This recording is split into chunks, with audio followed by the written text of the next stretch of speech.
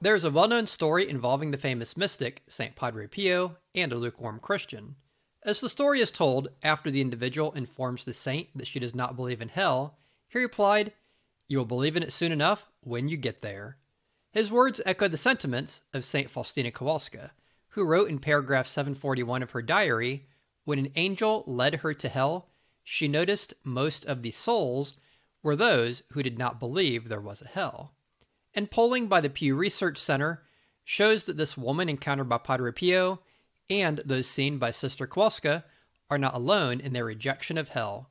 While 85% of Catholics believe in heaven, only 63% believe in hell. In Catholic eschatology, which is the study of the last things, the four last things are generally summarized as death, judgment, heaven, and hell. But for about a quarter of all Catholics, the four last things have been reduced to the three last things of death, judgment, and heaven, or perhaps simply the two last things of death and heaven, with no judgment and no hell. So, what happened to hell? In this episode of Catholic History Trek, I will trek through hell, or at least its history. God bless America. God love you. I want these to be my first words of greeting to you. They will be the concluding words on each broadcast. I am not the Catholic candidate for president.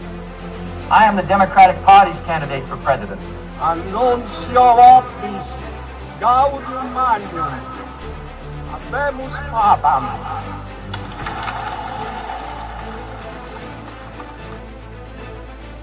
You've embarked on a Catholic history trek.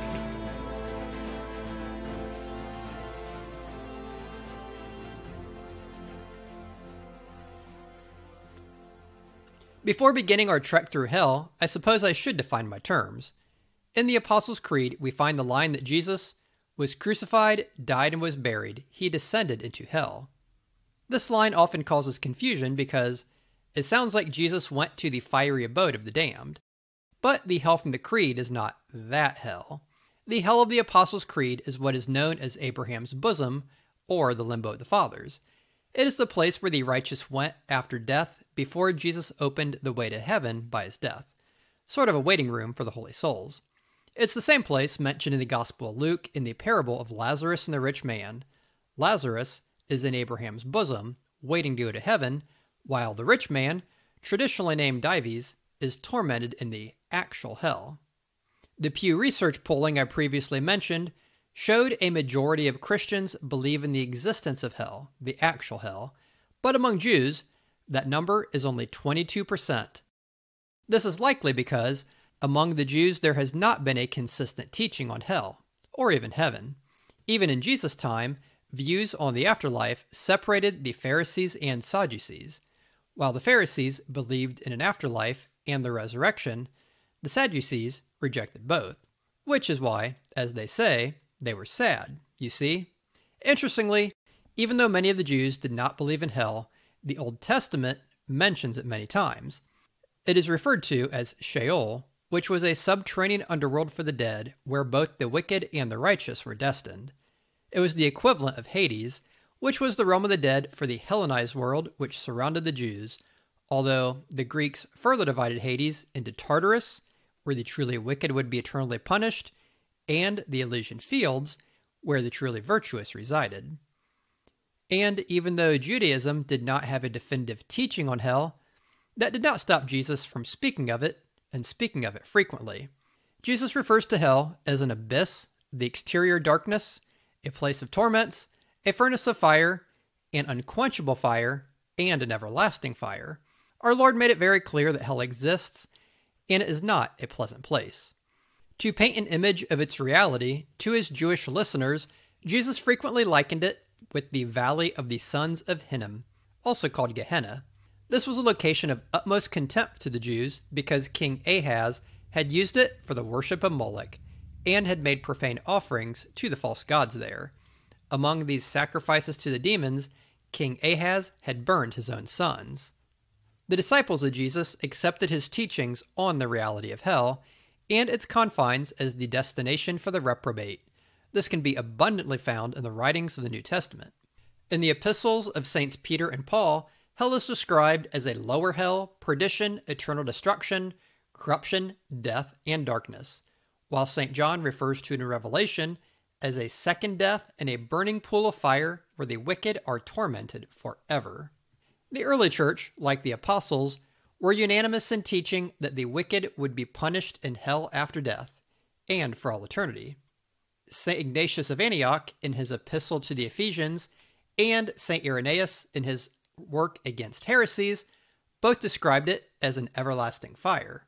St. Justin mentioned this eternal fire half a dozen times in his second apology. In the Martyrdom of Polycarp, hell is also described as an eternal fire which shall never be quenched. During his trial, Polycarp points out the folly of the proconsul threatening him with a temporary fire while being ignorant of the eternal punishment reserved for the ungodly. Throughout history, various councils and creeds have affirmed the reality of hell. Just looking at a couple, the Athanasian Creed declares, "They that have done evil shall go into everlasting fire." And the Council of Florence teaches, "The souls of those who depart this life in sin go down straightway to hell to be punished." The Church has historically and consistently taught in the reality of hell, but what is hell? To answer that, I'll briefly look at the naming, the location, and pains of hell. The naming of hell in English can be traced back to the words heli or hella from Old English, German, Norse, and Dutch, which literally mean to cover or hide. The words were used to describe a hole or dark hidden place and became the name of the underworld, which was a dark hidden place under the ground. Speaking of which, where is hell? All sorts of conjectures have been made, everything from the sun, the moon, Mars, or beyond the known universe. Although the most common assertion is that hell is within the earth, as described in the Bible. Just highlighting a few examples, Ezekiel 26 describes it as the lowest parts of the earth. Numbers 16 tells how the earth opened under their feet and they went down into hell. And Paul's letter to the Philippians teaches that at the name of Jesus, every knee shall bow, those in heaven, those on earth, and those under the earth. But do the many biblical descriptions of hell being under the earth mean that it is physically located under the earth? Maybe. Some contend these descriptions were merely metaphors to illustrate their complete separation from God. Since God is said to dwell in heaven, then those who spend eternity separated from God would be in the place farthest away from the light of heaven, which would be a dark abyss under the earth. While many theologians over the centuries have contended that hell is physically, and not just metaphorically, located under the earth, the Church has never made any official declarations on the matter, leaving it open to speculation. But as St. John Chrysostom reminds us, the important thing is not to ask where hell is, but how to escape it. And the reason to escape it is the pains of hell. Theologians traditionally associate two pains with hell, the pain of loss and the pain of sense. The more dreadful is the pain of loss, which is the loss of the beatific vision and the total separation from God for all eternity, while the pain of sense is the torment caused by the fires of hell. These pains differ in degree, where the more wicked suffer more intensely, although every soul in hell suffers completely, with no breaks or respite from the eternity of suffering. There's a quote famously attributed to St. Teresa of Avila, in which the Carmelite mystic complained to God, "If this is how you treat your friends, no wonder you have so few of them." One reason she may have raised a complaint was the gift she received of visiting the confines of hell. Her account of that visit included, "I saw myself confined. I felt a fire in my soul. My bodily sufferings were unendurable. The most painful sufferings in this life were as nothing in comparison with what I felt, especially when I saw that there would be no intermission, nor any end to them." It was a vision that so terrified her that nearly 6 years later, when she wrote the account, the terror was upon her again.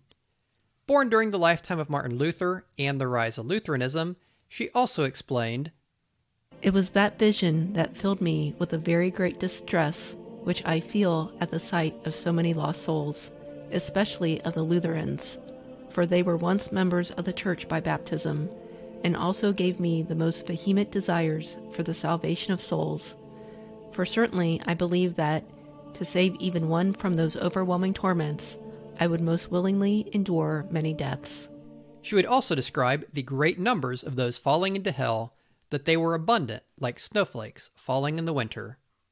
Another Catholic mystic who had a vision of hell was Blessed Anne Catherine Emmerich, who heard deep groans and cries of despair and dreadful yells and shrieks. She described the city of hell as nothing but dismal dungeons, dark caverns, frightful deserts, and fetid swamps, filled with every imaginable species of poisonous and disgusting reptile.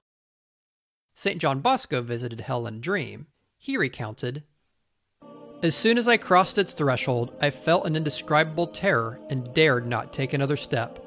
Everything was glowing white at temperatures of thousands of degrees, yet the fire did not incinerate, did not consume. When I got up this morning, I noticed that my hand was swollen, having pressed it against the wall, though only in a dream, felt so real that later the skin of my palm peeled off." St. Maria Faustina Kowalska, the saint who brought us the Divine Mercy devotion, described hell as a large and extensive place of great torture. She described 7 different tortures, including the loss of God, the truth of one's condition that would never change, and the fire that penetrates the soul without destroying it. She also related, Each soul undergoes terrible and indescribable sufferings related to the manner in which it has sinned. But I noticed one thing, that most of the souls there are those who disbelieve that there is a hell. When I came to, I could hardly recover from the fright. How terribly souls suffer there. Perhaps the most well-known contemporary vision of hell comes to us from the 3 Fatima children. During the July 13th apparition, Mary opened the earth and Sister Lucia recounted, We saw a sea of fire. Plunged into this fire were demons and souls in human form, like transparent burning embers, all blackened, amid shrieks and groans of pain and despair which horrified us and made us tremble with fear. As the joke goes, how do you make holy water? You boil the hell out of it. Many successful preachers have taken the same approach with making saints. They scared the hell out of them. One such sermon is that of St. Leonard of Port Maurice. The sermon is titled, The Little Number of Those Who Are Saved. The sermon highlights how the scriptures, saints, and theologians all stood united in teaching the majority of mankind go to hell, and it is imperative to do everything in our power to avoid such a fate. But avoiding sin is difficult. So what's one to do if they want to keep sinning, but don't want to go to hell? Quite simply, they get rid of hell. Various heresies have arisen over the centuries which have done this very thing, diminished the reality of hell and its consequences. They have come in different forms, including claiming hell's just metaphorical, not actual, or that if it exists, nobody actually goes there, or if they go there, the pains are temporary, or if they go there, the time served is temporary. That the pains are temporary or wane was condemned in the late 19th century by the Congregation of the Index and Holy Office. That the poor souls are eventually freed from hell is the heresy of universal salvation, which was promoted by Origen and denounced by St. Augustine. Even in the early church we find these errors. In Tertullian's work, Against Marcion, he explains the error of the Marcionites, who give the appearance of worshiping God, but replace the true God with a god of their own creation. Their false god never takes offense, is never angry, has prepared no fires in hell, and never afflicts punishment. In the heresy, God is not to be feared, because there are no consequences. As Martin Luther proclaimed, sin and sin boldly. Another heresy is the ubiquist view of hell.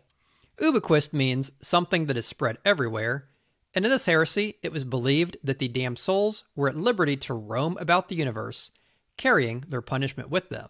Charles Dickens, who is more of a proponent of Christian values than actual Christian doctrine, used this view of hell for his story A Christmas Carol, in which Jacob Marley roams about carrying his cash boxes and accounting ledgers.